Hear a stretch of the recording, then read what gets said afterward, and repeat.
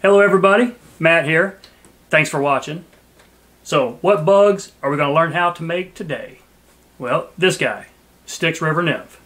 I got this pattern from the Triple F Pattern Encyclopedia. I've been tying this thing for about 97 years now. That's like 4 score and a few more years, whatever the hell score is. Don't believe me? I once caught this fish with it. That was a lie. I've never even used this fly. But by the time you're watching this, I might have. And I might have caught that fish. Probably not. Anyway, if you want to learn how to tie this, stick around.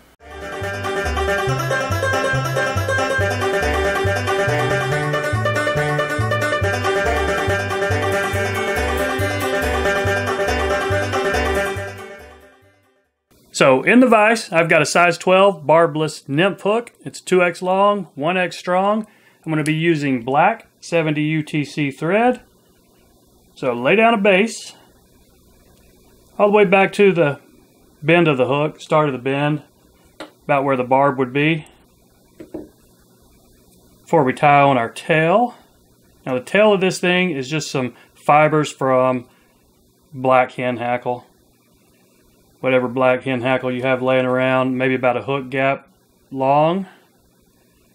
Pretty good size chunk of them right there, depending on the thickness of your fibers. I suppose you can make that call right there. So I'll lay a couple of wraps down, check my position, make sure I'm coming off the top there. That's pretty well enough coming off the top. Now I'm just going to bury this in.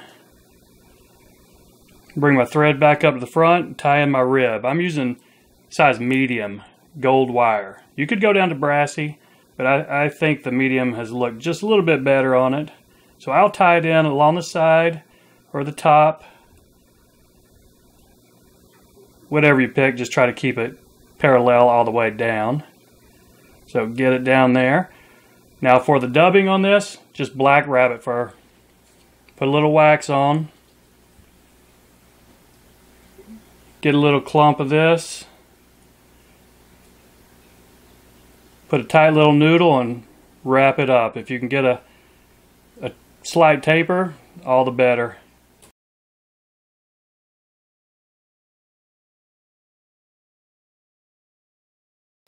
I'm going to put a touch more dubbing on this one.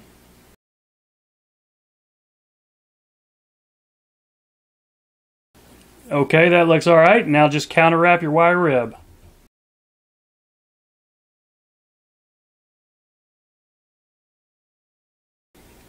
After you get a couple of locking wraps, pull the thread down tight, spin it off.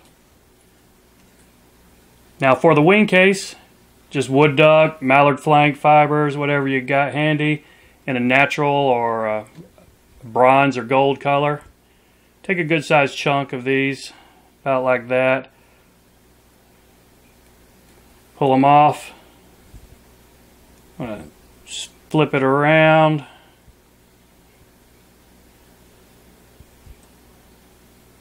There we go, that's going to be enough right there. Tie that on just in front of the body you just made. Try to get it on the top, but you can situate it when you pull it over if you need to. They'll spread out a little bit on you. You just have to manipulate it a little. Okay, that looks fine right there. Let's go ahead and cut these stubs off.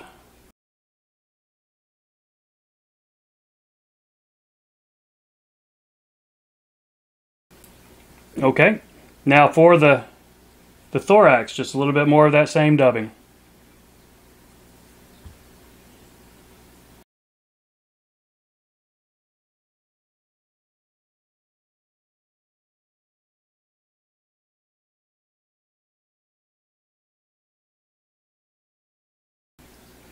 Now for the legs on this guy, take a smaller feather from that same bird you used for the tail.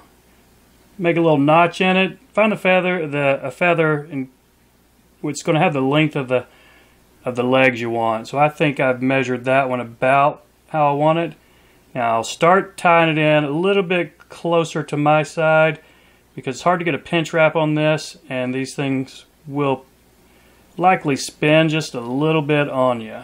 So before you get any locking wraps, just get your legs situated where you want them.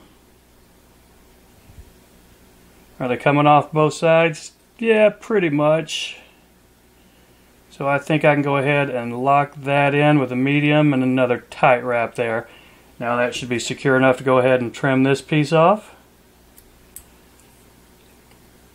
Get it as short as you can, make the head easier in the end. Now take your wood duck flank, mallard flank, whatever you've got for your wing case here. Just pull these over. I'm going to have one that didn't want to cooperate. I will trim that guy sticking off in the back there in just a minute. So try to spread that out a little bit, evenly on top if you can make it happen.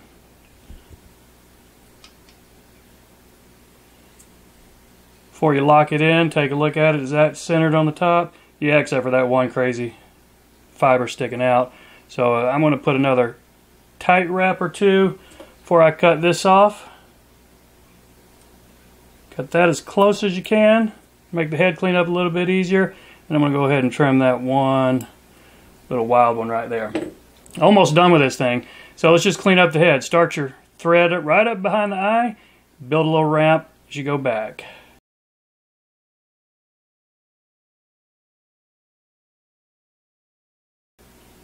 Now a 4 or 5 turn whip finish, maybe a little bit of cleanup, and this thing will be done.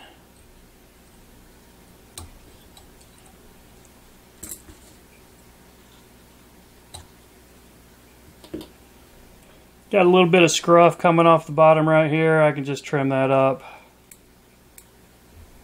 Or not worry about it. Call it done. There you have it, folks. Styx River Nymph. Great all-purpose nymph. As far as I can tell. I've never fished with it, but I'm going to. So, if you've watched this far, I really appreciate it. I hope you will consider subscribing. That's all. Thanks again.